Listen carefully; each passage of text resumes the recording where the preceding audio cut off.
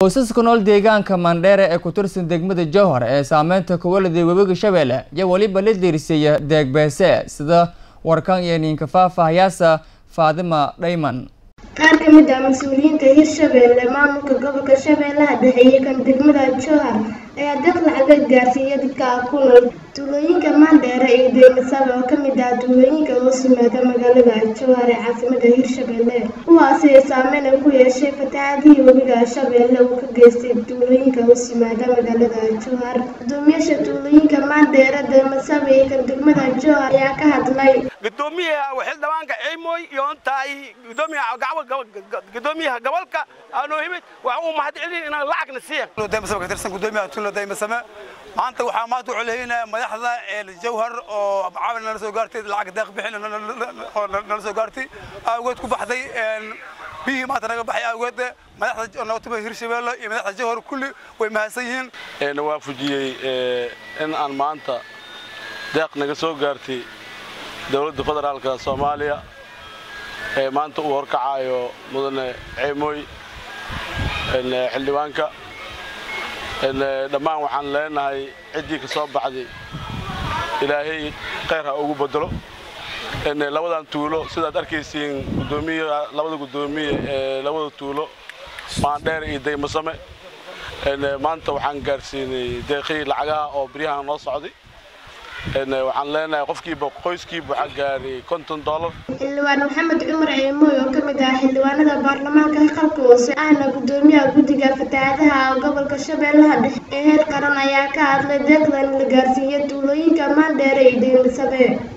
waxa Ilaahay mahadiisa inuu Ilaahay maanta noo fududeeyay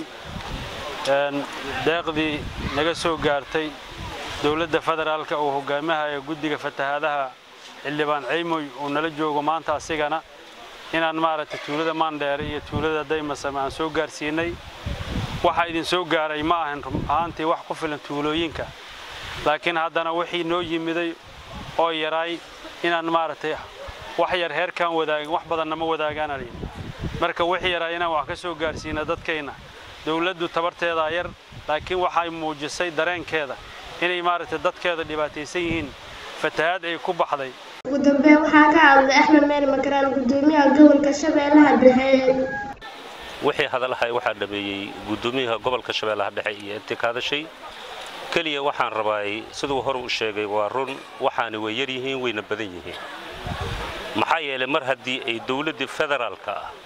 ay ka aamusi weysay dadkeeda biyaha fatahaadka ay halkeeyeen ee hal mar ay u wada gurmadeen Hirshabeelle Jubbaland Southwest iyo Banaadir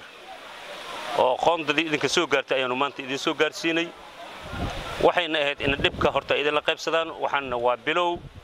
waxaana arintan hormoodkeeda kala dawladda federaalka ah oo ay gacantooda ka soo baxday oo ugu horeeyo madaxweynaha dawladda federaalka ah mudane Maxamed Cabdullaahi Farmaajo ra'iisul wasaaraha oo ah ninkii asagana magacaabay guddigan aniga hadda magaciisa ku hadlaayo ee fatahaadda qaranka ugu dambeyn gudoomiyaha gobolka Shabeellaha Dhexe Axmed Meer Makaraan ayaa lacag gaaraysa $80,000 ku wareejiyay gudoomiyaasha Balcad iyo Mahadayo kuwaas oo loogu talagalay dadka uu saameeyay fatahaadda webiga Shabeelle ee ku nool deegaanadaasi gudoomiyaha Balcad lacagtii ugu talagalay degmada Balcad $30,000 ay ahayd way sheegay gudoomiyaha insha Allah gudoomiyaha degmada Mahadayo gudoomiye waatana lacagtii loogu talagalay degmada Mahadayo waa $50,000 ayadana maartay inaan ku wareejinay maanta hawshaas Farxidaan Muuse Ibrahim TV-ga dawladda Koonfur Galbeed Jowhar